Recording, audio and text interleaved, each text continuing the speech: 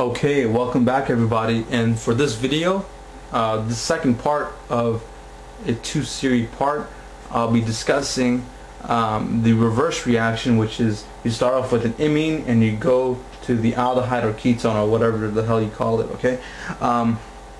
So again, so part number two, reaction two, you have an imine plus you have your acidic conditions, right? H plus H2O, and it will give you your aldehyde and your aldehyde or ketone plus your what do you call it, the primary amine. Okay, so those are the two things you form from this reaction. So if you have an imine plus H plus and H2O, you get an aldehyde or ketone plus a primary amine. Okay, so you guys know what an imine is, what an aldehyde or ketone is, a primary amine is, so that's all set. Now, similar to the first reaction where you like to label your star carbon and whatnot, you want to do the same thing here. And in this case, the star carbon has a little bit of a different meaning. Your star carbon, in this case,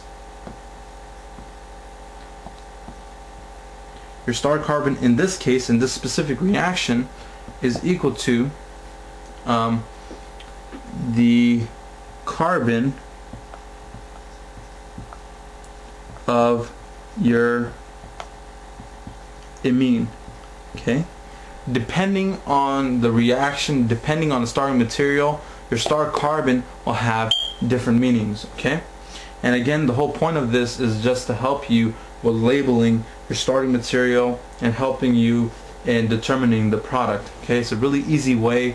A lot of people get confused on where to draw the imine, the enamine, starting material, so on and so forth. So this is a helpful way, helpful little technique I came up with to help students and so on and so forth. Okay, so again, in this case, since we're starting off with an imine, the carbon of your imine is your star carbon. Okay, so let's get right into it and let's draw our aldehyde or ketone and our primary amine. Okay, so let's just say, let's start off simple, nice and easy. We'll get progressively hard eventually. Okay, so let's just say we have this imine right here. Okay, I forgot to draw the R group. Okay, so that's an imine, right? You have your carbon nitrogen double bond with an R group hanging off of it. Okay, and so let's label our star carbon, and remember, in this case, our star carbon is the carbon of our imine right there, and it's not this carbon here, it's not the carbon of the R group, it's the it's the carbon of the carbon nitrogen double bond. So instead of, let's put it like this, okay, like let's change it up a little bit. Your star carbon in this case, actually, to make it more specific so people don't find any damn excuses to blame it on me, I'm just messing with you guys. Your star carbon will be your the carbon of the double bonded nitrogen. Okay, so the carbon of your C double bond N. Okay, that should be more specific for you guys. Okay, star carbon in this case is the carbon of your C double bond N. Okay, a little bit more of a specific definition. Okay, so that's that. Okay, so there's your star carbon, and we're doing this reverse reaction, so we'll treat it with H plus and water. So the star carbon is where you're going to form the aldehyde or ketone, basically the carbonyl. Okay, so again, in order to draw the product, what I like to do is similar to the first part where I draw the starting material without the double bonded O. In this case, I'm going to draw the starting material without the double bonded nitrogen and R group. So I'll draw this piece right here with the star there. Okay, so now, since we're doing the reverse and we're forming an aldehyde or ketone, all we have to do now for the reverse reaction is add a double bonded oxygen to the star carbon. And that's it. That's our aldehyde. And in this case, and the last thing we need is our primary amine. Our primary amine is this piece here. Is that piece there. Okay? So it's our nitrogen with our CH3. And remember what I said earlier in the first part, a primary amine is one R group and two H's attached to a nitrogen. So we need our H's here. And there is our primary amine. Okay, good. My voice cracked, I'm sorry. Okay, so there's our primary amine. So two H's and a methyl group right there hanging off of it. So that's good. Let's go over another example. Again, we'll get progressively harder, these examples. So, let me think of an example. I'm coming with these examples off the top of my head. Let's see. Okay, this can be a little bit difficult, okay, but I think you guys can do it. Let's say right here we have this ring with an imine inside of it, okay? So again, this is our imine. There's a carbon-nitrogen double bond, and we're going to treat this with H plus in water, and we're going to form our aldehyde or ketone plus our primary amine. So this is a very unique example. You would expect from the little schematic I drew for you guys up top that you will form two products, basically your aldehyde or ketone and your primary amine. But in this case, since you have a ring, and in this ring your imine is attached within it, you're going to form one product because your primary amine is going to be hanging off of this piece right here, okay? So you'll see what I'm talking about, okay, in a second. So again, the first thing what I like to do is draw our star carbon, label our star carbon. So there it is right there.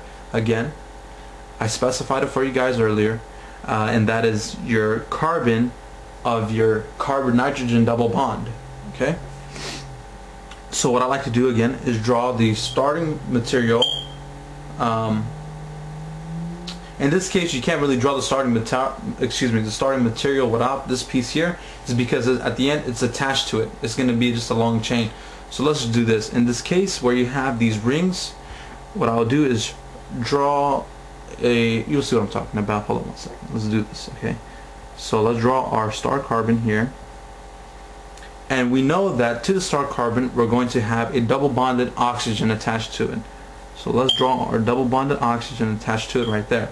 Perfect. Like I said earlier, that in this case everything is going to be hanging off of one long chain. That is exactly what's going to happen. So the best thing to do is label this with 1s and 2s, A, B, C's, whatever you want to label it, so you don't forget the amount of carbons. So let's label it. So it's 1, 2, 3, 4, 5. So 1, 2, 3, 4, 5. Okay. So we drew our aldehyde right there, and now we need our primary amine.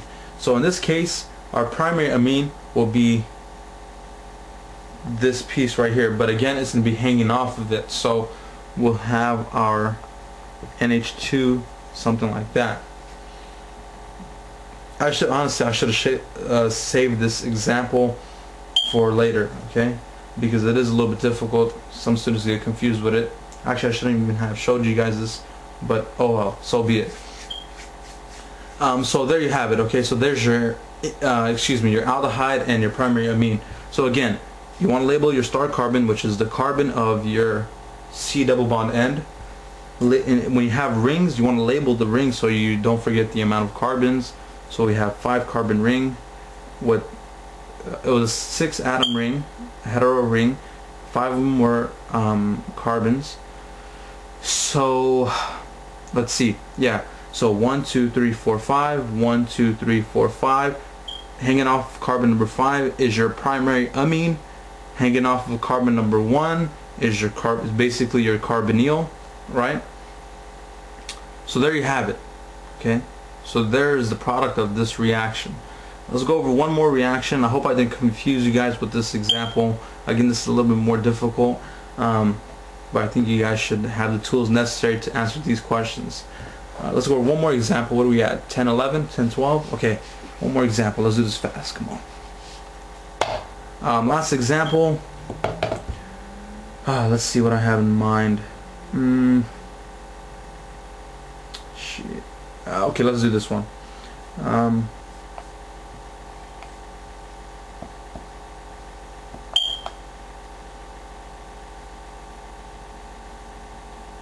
Oh, I could have really made this example difficult, but forget it. So there you have that primary amine. Excuse me, what am I saying? Here's your imine. It's past my bedtime, so my brain is not working. I'm just messing. Okay, so again, here's your primary. Damn, I said it again. Here's your imine, reacting it with H plus and H2O. So you're gonna form an aldehyde or ketone plus a primary amine. So in this case, the imine is not located within the ring but outside of the ring. So in this case, you'll form two products, not just one, like the previous example. First thing you want to do is label the star carbon, which is the carbon of your C double bond end, N, and there it is. So let's draw our starting material without this piece here. Okay, there you have it. And to that star carbon, since we're going to be forming an aldehyde or ketone, because it's the reverse reaction, we're going to attach a double bonded O. So that's one of the products. So there's your ketone in this case. And let's draw our primary amine. Our primary amine will be this piece here, right? So we'll have our nitrogen, our 1, 2, 3 carbon group hanging off of it, and 2 H's. So there you have it. There's our ketone and our primary amine. Okay, so there you guys have it. This is the reaction. This is the reverse reaction to form aldehydes or ketones and a primary amine, starting from a imine. Okay. So stay tuned for some more videos. Like I said, I apologize for not creating more videos, consistently throughout the months. I just get really busy. I was taking a pretty crazy course load. I was taking like physical chemistry and a bunch of different classes, so I didn't have enough time.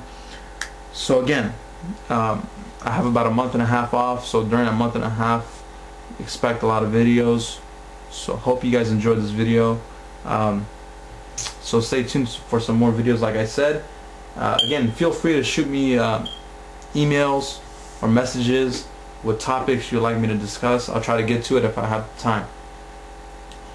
So thank you for watching. This is Moballer 12, and I'll see you guys soon. Bye bye.